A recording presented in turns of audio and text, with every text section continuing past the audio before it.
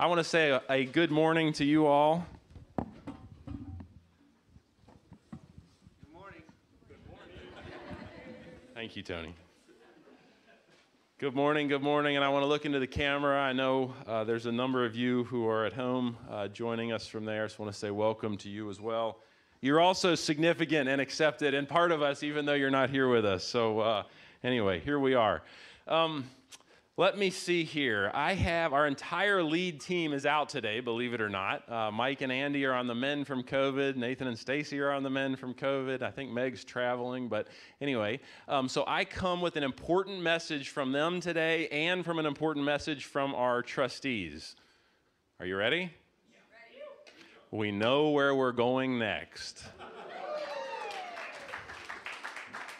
So, it's actually a lot of good news, believe it or not. But there's a church that has operated in this city for 33 or 35 years called the Rock Church. And they have a neat little space off of Randall. It's actually not little. It's bigger than this whole facility. We are going to be taking over that lease. So we've just signed a 5-year lease. It's off of Randall Parkway over near UNCW. However, the auditorium is not big enough for us. This auditorium, it seems a little light this morning, I think with COVID and with the cold, but this auditorium isn't big enough for us. So what we've decided to do is we are going to meet Sunday mornings at Rolling Grice.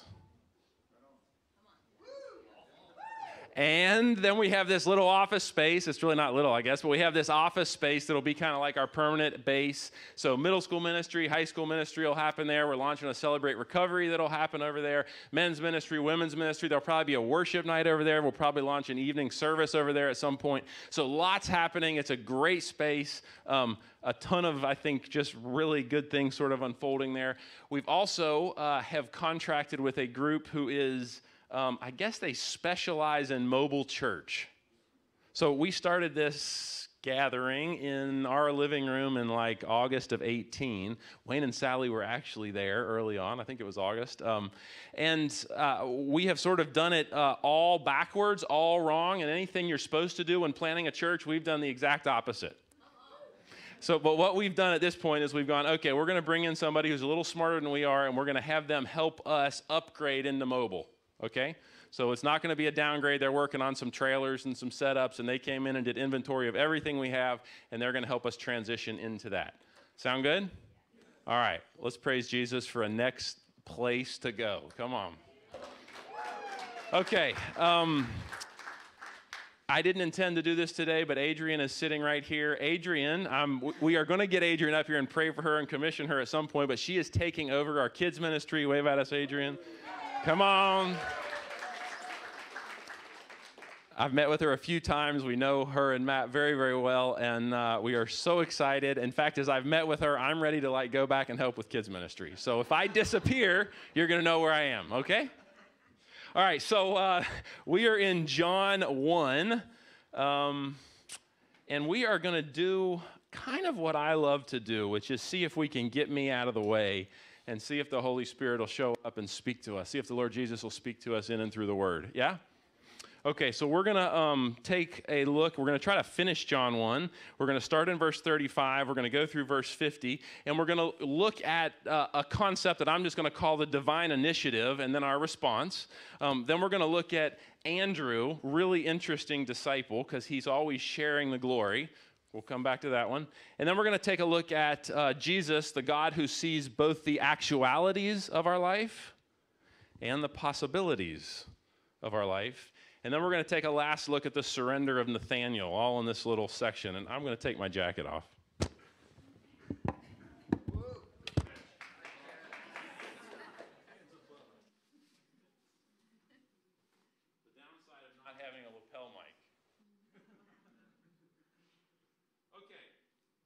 So, here we go.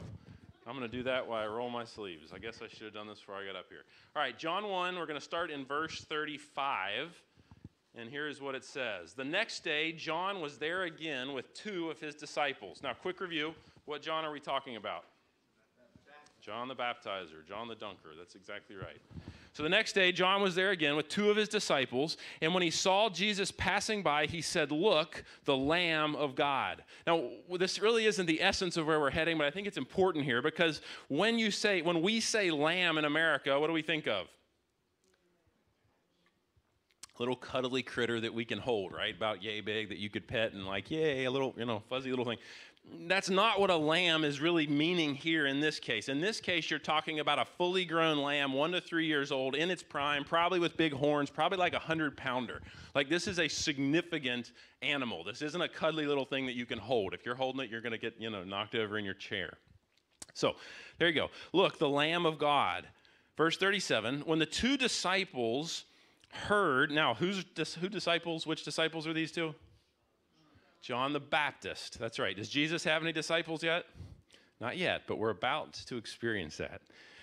When the two disciples heard him say this, they followed Jesus. Now, I want you to get something here for just a minute because I think it's really, really powerful. Once again, we're seeing John the Baptist pointing beyond himself. All right? So if John wanted to keep his disciples and retain them, like most pastors want to retain people that sit in their congregation, do you think he's going to stand up and go, "Look at this guy who's coming down the street"? Okay, so the moment he begins to go, "Hey, check out this Jesus. He is the Lamb of God. Behold the Lamb of God," what is he inviting his disciples to do? Upgrade and transfer their loyalty from him to Jesus. I mean, for a young man of 30 years old, give or take, to grasp his insignificance and Jesus' significance is mind-blowing to me. So the two disciples hear him say this, and they followed Jesus. And then verse 38, Jesus does what is so characteristically Jesus. Turning around, Jesus said to them, following, and asked, "What do you want?" Okay, let's pause here for just a minute. I imagine that these two disciples have come up behind Jesus and they're probably following behind from 30 yards or 50 yards or maybe even further. So they're tracking behind him. Perhaps they're shy, perhaps they're embarrassed, perhaps they're just not really sure what to do, and so they're just walking along. They've responded at some level in their hearts, and what's Jesus do? Stops everything and turns around.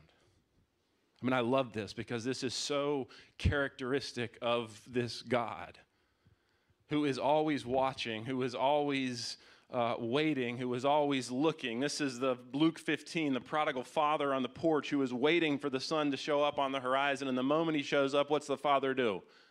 Runs to him. So the moment you have these two disciples of John who are coming along behind Jesus, Jesus stops everything and he turns towards them. So I would actually say here, this is divine initiative. In other words, how many of you know that we don't love God because the love was in us first? Rather, we love God because he loved us first. And as he loves us, we're then able to turn our attention and focus towards him. And as we as people turn our attention and focus towards him, you always get this loving Father who stops and turns around to shift his focus and attention to us. It is the God of the Bible. It is the only religion. I hate the word religion. I don't like religion. I don't think Christianity is a religion. I think it's a relationship. But for this statement, I'm going to say this. It is the only religion on earth where you have the divine initiative of a holy God coming to earth, pursuing his people, chasing after his people, looking for his people, giving it all for his people, paying everything on a cross, dying, breaking the bounds of death and hell, so that the moment we have, as his kids, look towards him, what does he do? Stops everything and turns around. That's this God. That's this God. And this God is worth surrendering it all to and following.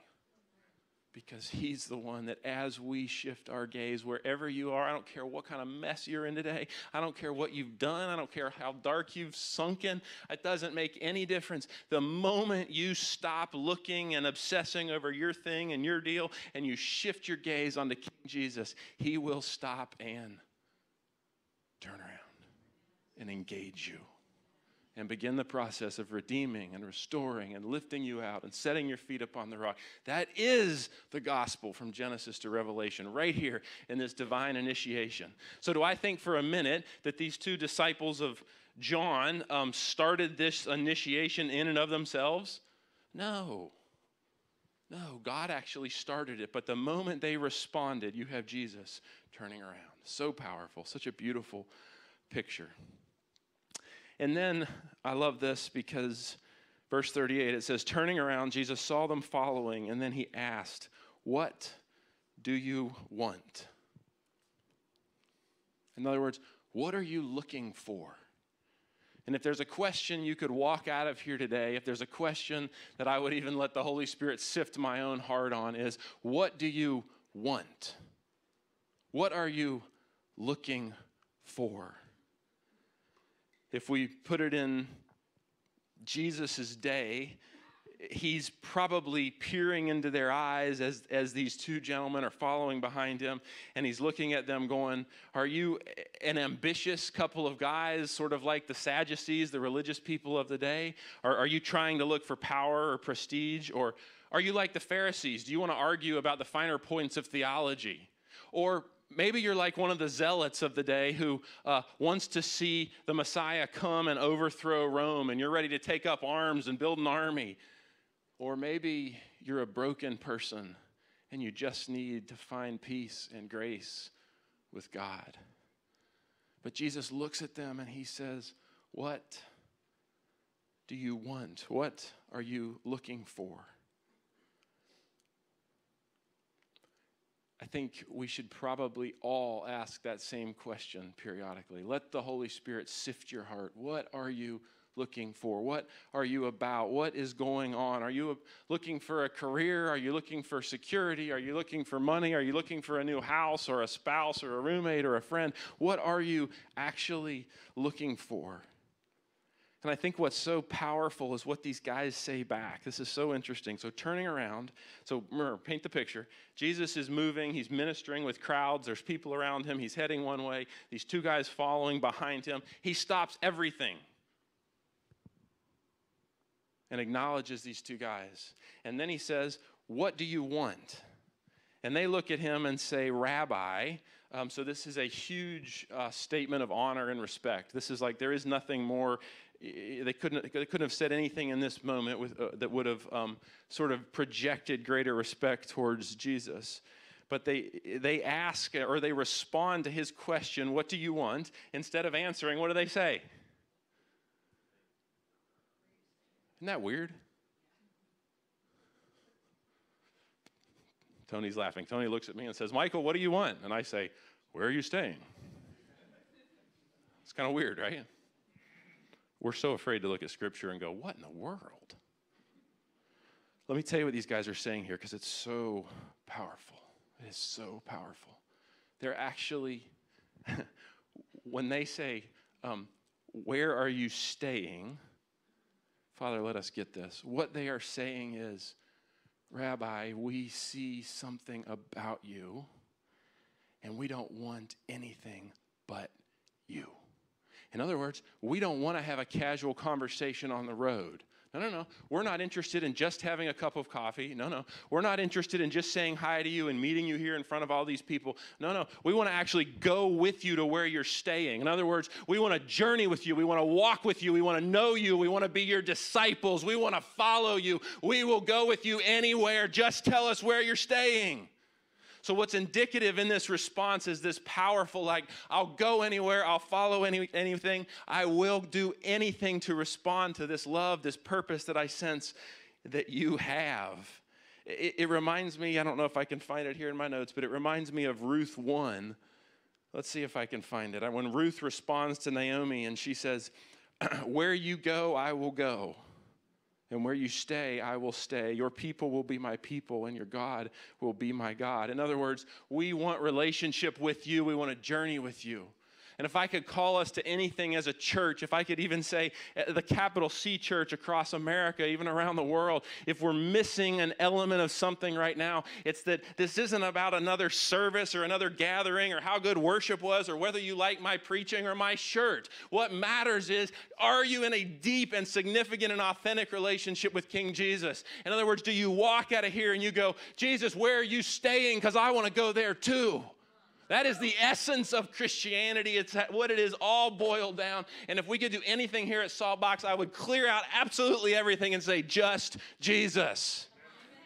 Just Jesus. I don't care about anything else. And if we could call a group of people to become something and to do something and to go somewhere, it would be a group of people that would rise up and go, Lord, where are you staying? Because we're going to go. And if I could call us even as a people to be anything, it would be that we would be people that are increasingly quiet and increasingly listening and watching for the gracious hand of God, because it is always moving in your life and in my life. The problem is not that God's not moving. The problem is that you and I aren't watching, that we're not listening, or that we disagree with the way he's moving. I don't like what you're doing. See, that's what Jesus was even testing these guys. What do you want? Are you a couple zealots that want me to rise up on a chariot and go conquer Rome? It isn't going to happen. Jesus is like, there's no bait and switch here. He's just telling it like it is. And these guys respond with, Rabbi, where are you staying? Let's keep going.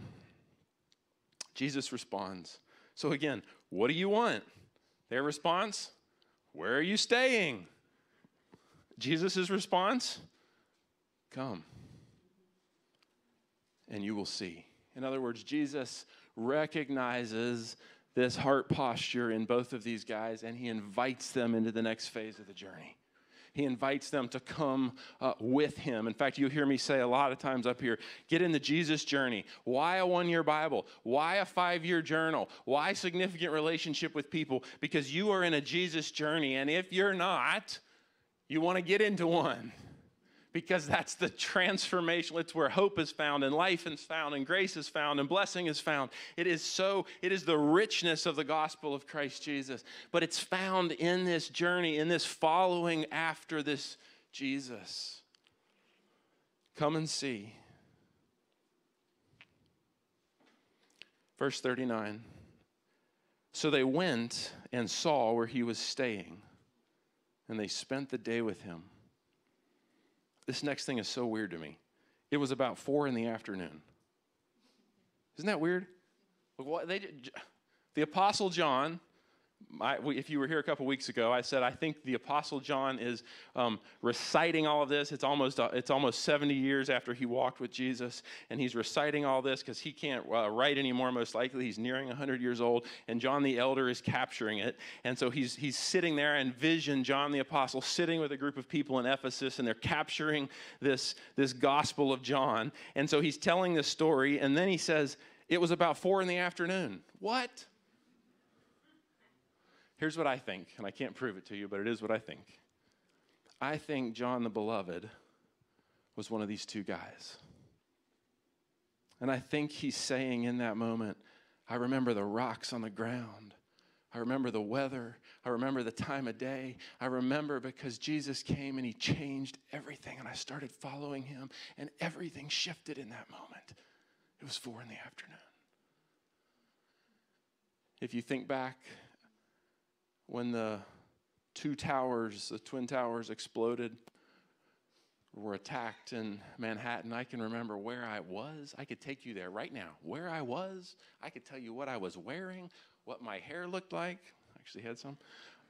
I could tell you the shoes I had on. I can remember every little thing. The generation that lived when JFK was shot. Some of us who remember when the Challenger blew up. You can remember these things, and it's like it's permanently branded in some ways on your heart. And I think what John is saying here in this moment is, I was one of those guys, and I was following from a distance, and I was shy, and I was embarrassed, and I wasn't really sure, but I wanted a relationship with Jesus. And it was in that moment that he looked at me and he said, hey, come on. And it was 4 p.m. Everything changed for John right there. Everything shifted. And John begins to walk with the Creator. Okay, verse 40. Here we go.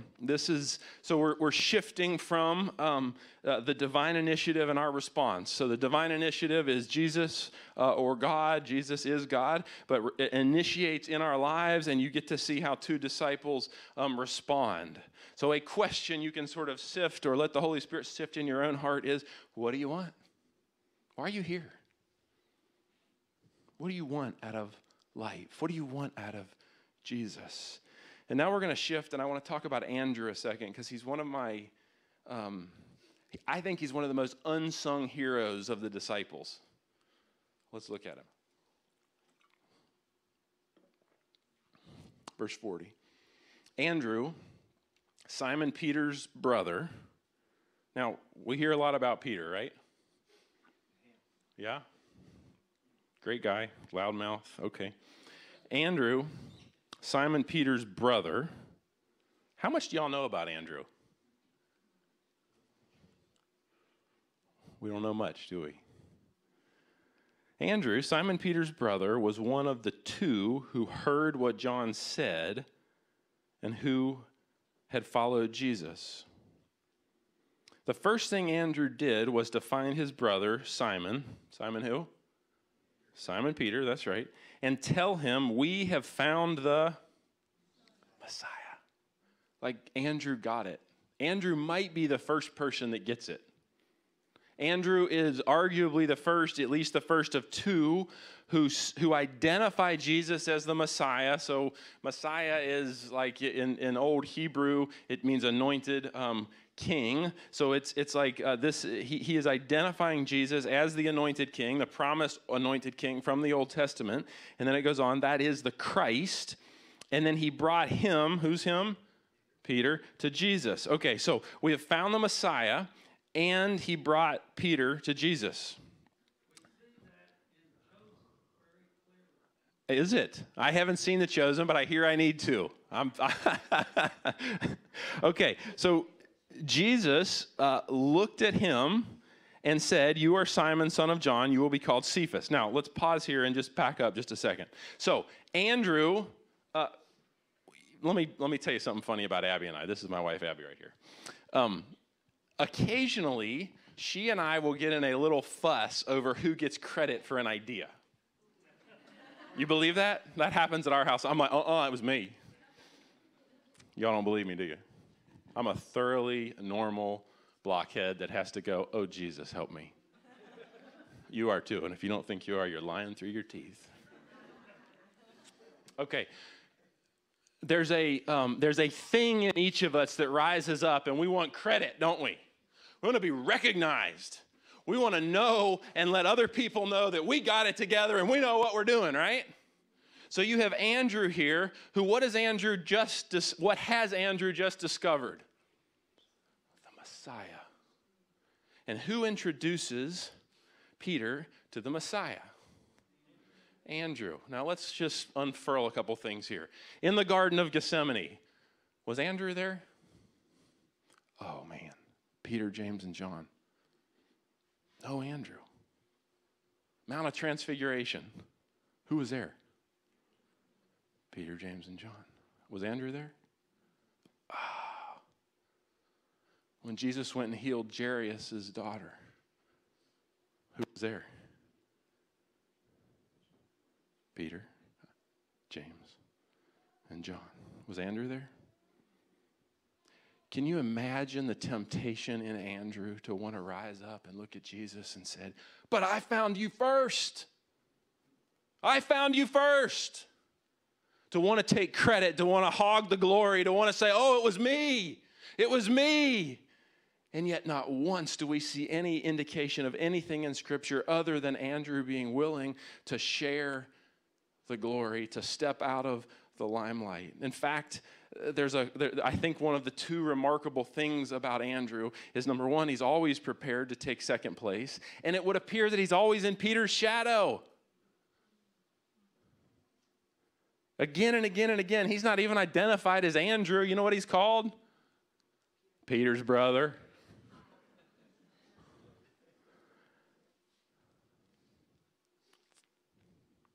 Andrew's always bringing somebody to Jesus. He brings Simon Peter to Jesus.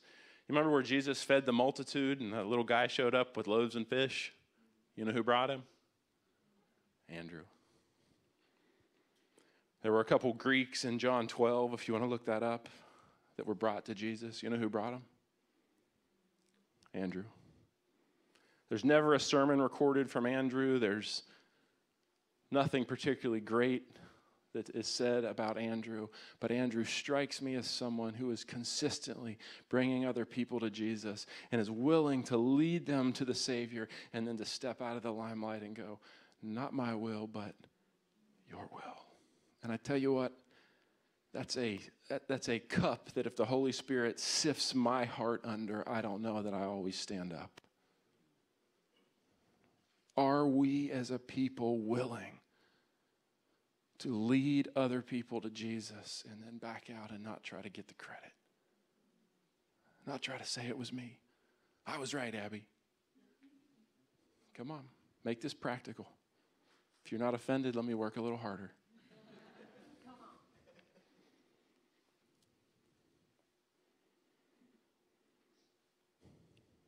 I love that Andrew's greatest sermons are simply leading people to Jesus. Some of you are an Andrew. Some of us are an Andrew. Oh, that we could all be a little more like Andrew. Okay, let's keep going. So I'm looking at the latter half. Let's just pick up in verse 42. And he brought him, who's him? Peter, that's right. So Andrew brought Peter to Jesus. Now, Jesus looked at him, Peter, and said, you are Simon, son of John. And then what's Jesus do?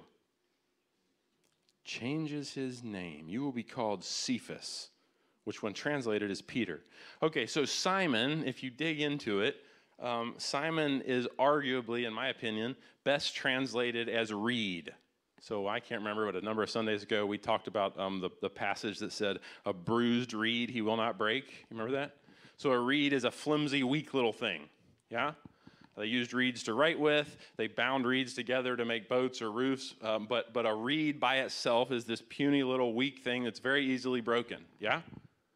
So what Jesus is doing, and even this prophetic declaration that Jesus is so clearly making over Peter, is he's actually looking at him and saying, you are Simon, you are currently weak. You are currently breakable. You are currently not strong, not confident, not secure. And I am going to take all of your brokenness, and I am going to birth the rock. But I love this Jesus because this is the Jesus who sees both the actualities and the possibilities. And you can't get to the possibilities without journeying through the actualities. In other words, you can't just get up and deny the fact that you're living where you're living. You actually have to come before God and say, oh, my Lord, I'm here. I've made a mess again. I'm wrecking my marriage. I'm wrecking my kids. I've destroyed, you fill in the blank. I need you to come and fill me afresh, to change me, to then help me journey through the actualities into the possibilities. Because this is the God that sees who you could be. And listen to me, this is the God that if you'll interact with him, not just once, but daily, and if you're willing to go to where he lives, go to where he's staying, then he will be taking you in this Jesus journey from where you are to the possibility of what he wants to make you into. It is so powerful. It's the gospel from Genesis to Revelation. This is the God who sees the possibilities. I read something that Michelangelo, you remember the sculptor? You probably read about him, Michelangelo, the sculptor. Somebody had an interaction with him, and he was chiseling a block of marble, and they said, what are you doing? And he said, I'm going to quote it. He said, I am releasing the angel imprisoned in this marble. Jesus is about releasing whatever you're currently in, whatever you're currently stuck in. He is about releasing you into the possibility of what you can be. The question is, will you surrender your heart and life to him and let him shape you and make you and mold you? But if you will give him everything, not just part of it, if you will give him everything and continue to give him everything, he is the God that will make you from the broken reed to the rock. That's what he's about.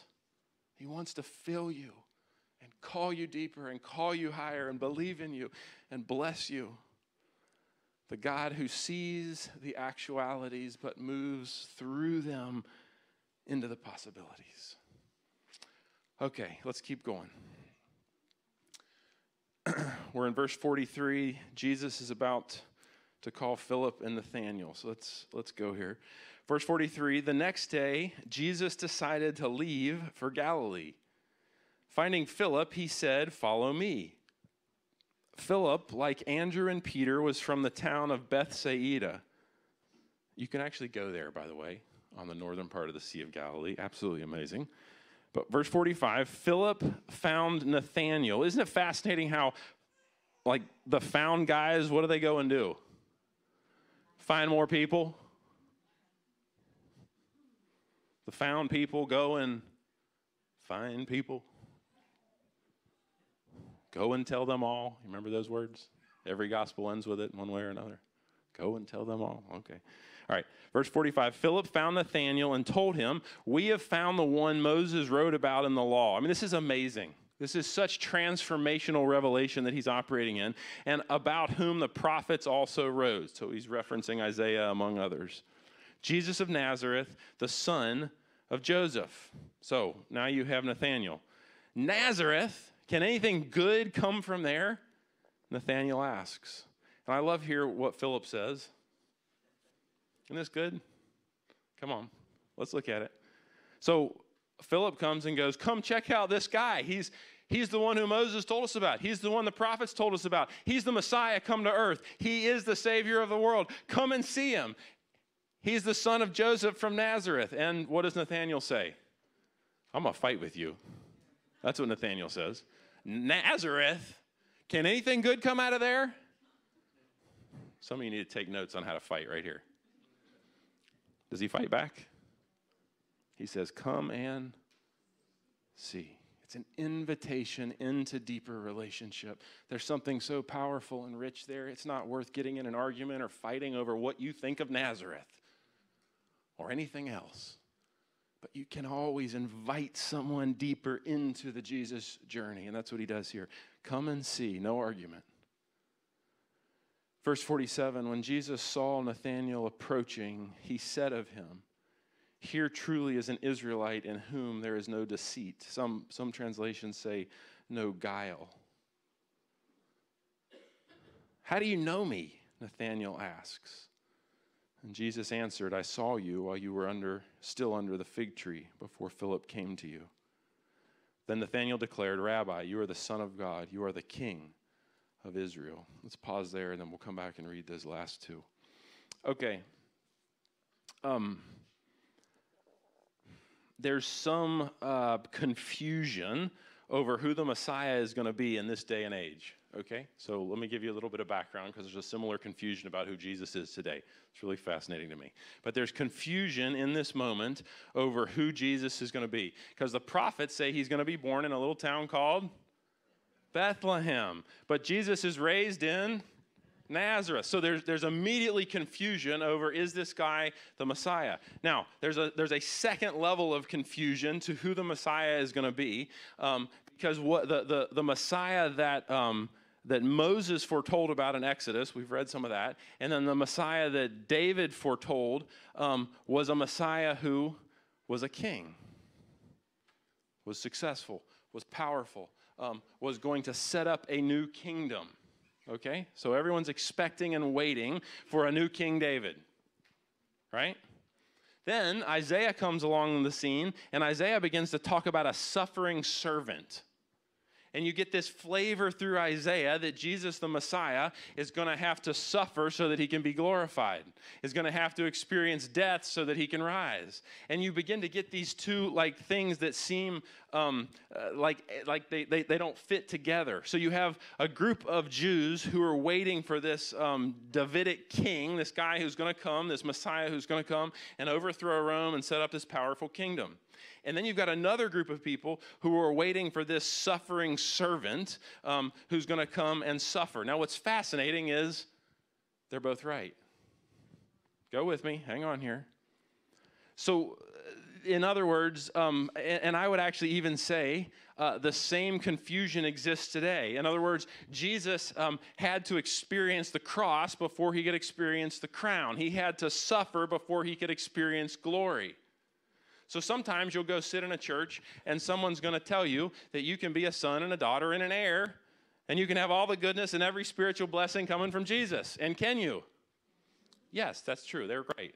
But sometimes what they don't include is before that you can experience that resurrection life of Christ and the blessing of Christ Jesus and the favor of Christ Jesus and the goodness of Christ Jesus, you actually have to lay it all down. And Jesus said 7 times when he preached the gospel, take up your cross and follow me. So before you can experience the crown, you have to actually lay it down and experience the suffering.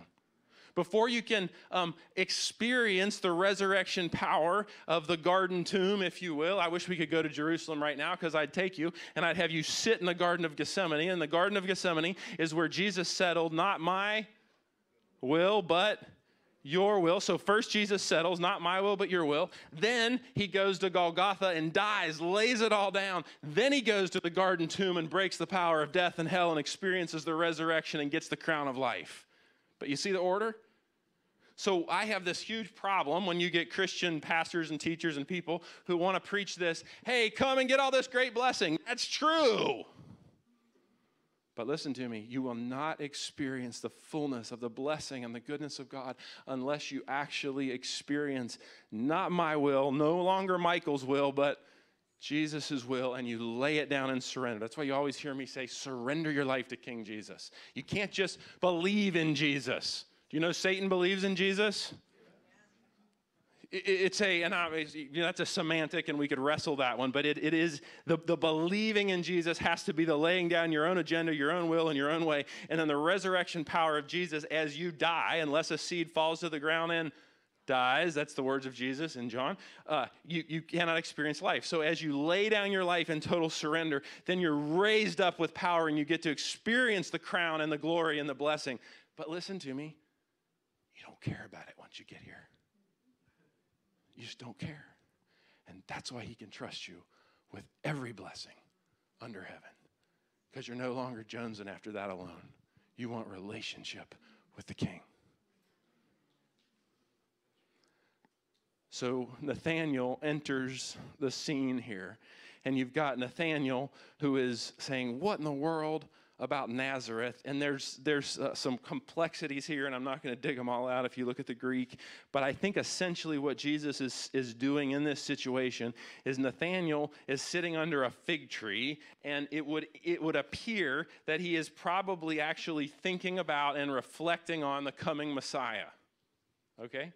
So when Jesus says, I saw you while you were still under the fig tree before Philip called you, and not only does he do that, he actually says who Nathanael is. Go back up to verse 47.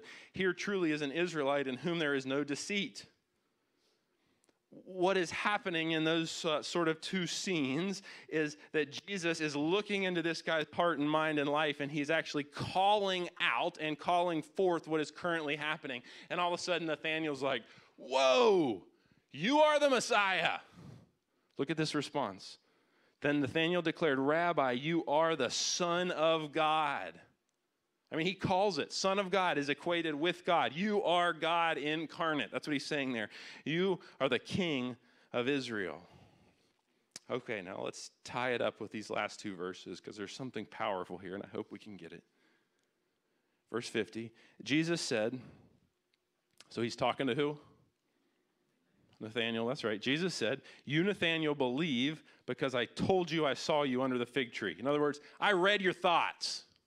You believe because I read what you were thinking. I told you what was going on inside of your heart. Therefore, you believe. Okay. And then Jesus says, you will see greater things than that. He then added, very truly I tell you, you will see heaven open and the angels of God ascending and descending on the Son of Man. What in the world? So they're having a conversation. I see you under the fig tree. Jesus is reading what's going on in this guy's heart and mind. He's called it out in such a way, in a deep, profound way, that Nathanael's like, oh my gosh, you are God. You are the Son of God. Okay. And then Jesus goes into this, very truly I tell you, you will see heaven open and the angels of God ascending and descending on the Son of Man. Now, here's what Nathanael knew, but you and I might not know.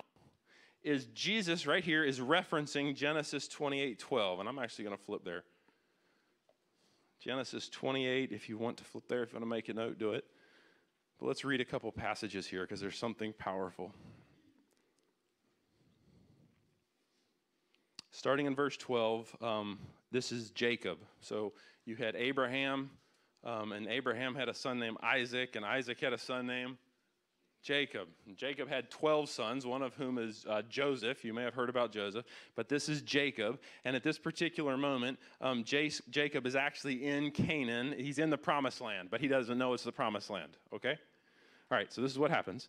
So verse 12, Jacob, had a dream in which he saw a stairway resting on the earth. I always wondered if that's where Led Zeppelin got their song. That's just a Michael wondering. I have no idea. Okay. With its top reaching to heaven, and the angels of God were ascending and descending on it. Okay, so what do we have? We've got like a holy escalator, a holy stairway, right? Yeah? And what are the angels doing? Okay. And what did Jesus just say? You will, very truly I tell you, you will see heaven open and the angels of God ascending and descending on the Son of Man. Who's the Son of Man? Okay. So Nathanael is obviously an educated, learned person. And so when Jesus is saying this, all the things are clicking inside of Nathanael's mind. He's going click, click, click. Okay, so all of a sudden he's taken back to Genesis 28. There weren't chapters at that point. But he knows the story about Jacob and this dream Jacob had. So verse 13 back in Genesis 28. There above it stood the Lord, and he said, I am the Lord, the God of your father, the God of Abraham, the God of Isaac, and I will give you and your descendants the land on which you're lying. So he's in the promised land, okay? This is pre-Exodus. This is pre the Israelites being stuck in slavery that we studied before John. Okay, verse 14. Your descendants will be like the dust of the earth, and you will spread out to the west and to the east, to the north and to the south, and all the peoples on earth will be blessed through you and your offspring. That's God's heart, by the way, for all Christians. It's another message for another day. Okay. I am with you, and I will watch over you wherever you go, and I will bring you back to this land, and I will not leave you until I have done what I've promised. Verse 16. When Jacob awoke from his sleep, he thought, surely the Lord is in this place, and I was not aware of it. Some of you need to write that down right there. Surely the Lord was present in your life, and you were not aware of it. Verse 17. He was afraid, and he said, how awesome is this place? This is none other than the house of God. This is the gate of heaven. Early the next morning, Jacob took the stone he had placed under his head, and he set it up as a pillar. He poured oil on top of it, and he called the place Bethel, though the city used to be called Luz. Okay, good enough. So let's flip back to John. Let's see if I have it here. All right, so Jesus says, very truly I tell you, you're going to see the angels of God ascending and descending on the Son of Man. So what Jesus is bringing full circle here is that Jesus is the Son of Man. So Jesus in some ways is this open portal to heaven, all right? So if Jesus is the Son of Man, and if over the Son of Man you see the angels of God doing what? Ascending and descending, going back and forth. So Jesus is the one on whom there is this opening into heaven, whatever you want to call that, a stairway to heaven. And so when Jesus goes to the grave, he's crucified on a cross, then he breaks the power of death and hell, and he resurrects. And then you and I, in our lives, and Nathanael, although he doesn't fully understand this at that moment, have this opportunity to have King Jesus come and live where? Inside of us. Okay, now pause there just a second. All right, go back to King Jesus. So Jesus is walking the earth here. And Jesus is saying, very truly I tell you, you will see heaven open and the angels of God what? Ascending and descending on who? Jesus. That's right. He's saying, you will see the angels ascending and descending on me. I am the gateway to heaven. I am the door to Yahweh. Okay? Then he is crucified, and he breaks the power of death and hell. And then when you and I come on the scene, we're able to surrender our lives to this King Jesus. And where then does he live? By the way, that's why I don't care if we meet in this building or Rolling Grice or somewhere else. It doesn't matter. The church is not the holy house of God. You are. If you're in Jesus and Jesus is in you, I've got good news for you. You are the holy house of God. So what Jesus is saying here to Nathanael is, listen to me, man. There is coming a time, and you're going to see angels ascending and descending over me, and then I'm going to open up this almost portal, this thing, where once you guys can surrender your lives to me, then where are the angels of God ascending and descending? Over me. and over you. See, this is the all power. This is what Paul's talking about. This is worth reading. Ephesians 1, verse 3 says, praise be to the God and Father of our Lord Jesus. This is the Apostle Paul writing, my favorite theologian, who has blessed us in the heavenly realms with every spiritual blessing in Christ. That doesn't mean you're going to get a new Mercedes or a big house. You might. You might. You also might be called to make like Mother Teresa and go to India and lay it all down. But here's what he is promising. Every spiritual blessing. In other words, he is saying positionally, Nathaniel, positionally, you and I are actually in a spot where we are able to have the fullness of God dwelling inside of us and the angels of God ascending and descending over us. Every blessing in heaven and earth is now yours positionally. Go and live out of it. So in other words, go back to where we started this sermon in my prayer time when I first opened it. I am accepted in Christ. Say it. I am. Then we said, I am significant in Christ. Say that with me. I am secure in Christ. Say that with me. What I'm saying there and what I'm calling you all as a church into is to recognize that every spiritual blessing on heaven and on earth has been parked now inside of you. Stop walking around and hanging your head and being self-conscious and not confident and oh, what is me? No. You have the very King and Creator of the universe dwelling inside of you. Walk out and live out of that position of power. This is the best news you have ever heard. Now, if you struggle with insecurity or anxiety or depression, those are all real things, and I am not negating that for a moment. Don't hear me say that.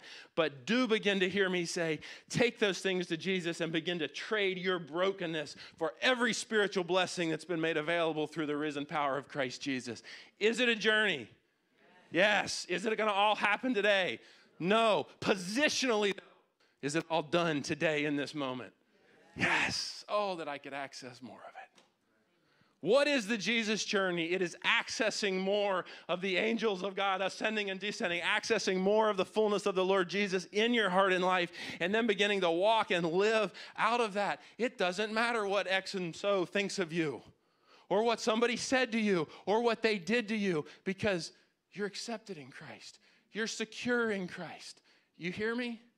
I'm telling you, church, if we could get this deep inside of us, what Jesus is telling Nathaniel, you believe because I read your life, but you're going to see heaven open and the angels of God ascending and descending on the Son of Man, and that Son of Man is now available. If you will surrender your life to him and I will surrender my life to him, he will come and take up residence inside of you, and that power, all power, in heaven and on earth comes and dwells inside of us.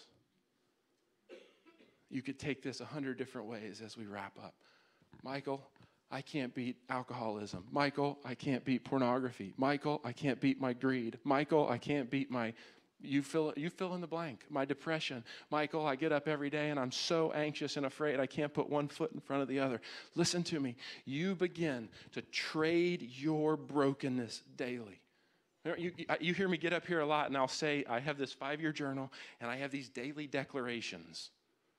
Now listen to me here just a second. I have this, it's a sheet of paper like this. I'll bring it someday. And it's all busted and crinkly because I've been reading my daily declarations for years. But I have to remind myself that I'm accepted in Christ, that I'm significant in Christ, that I'm secure in Christ, that Michael's been crucified with Christ, that Michael doesn't live anymore, but Jesus now lives inside of me. So I get up in the morning and I'm making coffee and I'm standing there when nobody else is around and I remind myself of this positional truth. Jesus has beat my anxiety. Jesus has beat whatever addiction I am facing. Jesus has overcome the sin in my life. Jesus has restored my marriage even if I don't see it. Jesus has restored my kids to me even if I don't see them home. Jesus has done, and you begin to live out of this positional reality. And I'm not saying be some kind of goofball idiot that, declare. No. I'm actually saying live out of the reality of what he has already done. And you declare that over your heart and over your life, and you got to do it again and again and again, and you watch what King Jesus will do. And he will take the weak reed and he will make it a rock. Let's pray. Worship team, would you come back up?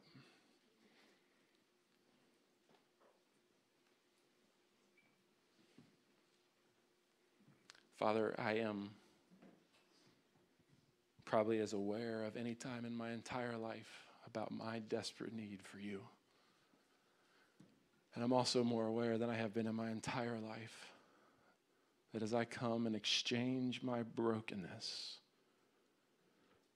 that the very life of Christ is lived out in me and through me. And Father, I pray for this church.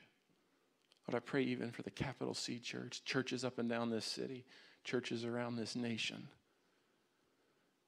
that the old bondages of religion and performance would fall away, and that we would experience rich and vibrant relationship with you.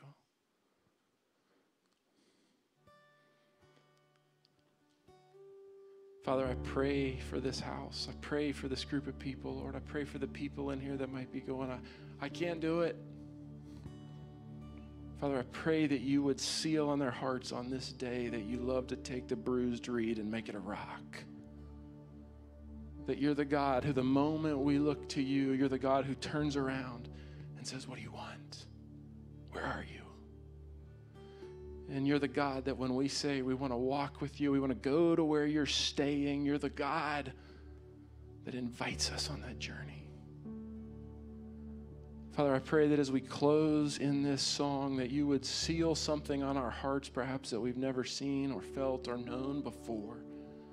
That is the resurrection power of this King Jesus.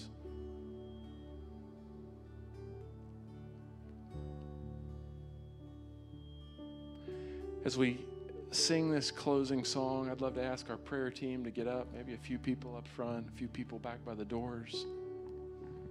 I'm going to let them get in place here for a second just so you can see who they are. If you need special prayer, I'm going to be up here. If you've never given your life to this King Jesus, man, he'll change it. He'll take it all. And then he'll give you every spiritual blessing. If you need special prayer, go to one of these people. Do we have anybody over here? I guess not. We have a couple back here. That'll work. No, you're fine. Let's stand up as a congregation. If you're at home, I'd invite you into the same process with the Holy Spirit. Let him sift your heart, and then let him call you deeper and further in your own journey. Let's worship the Lord in this closing song.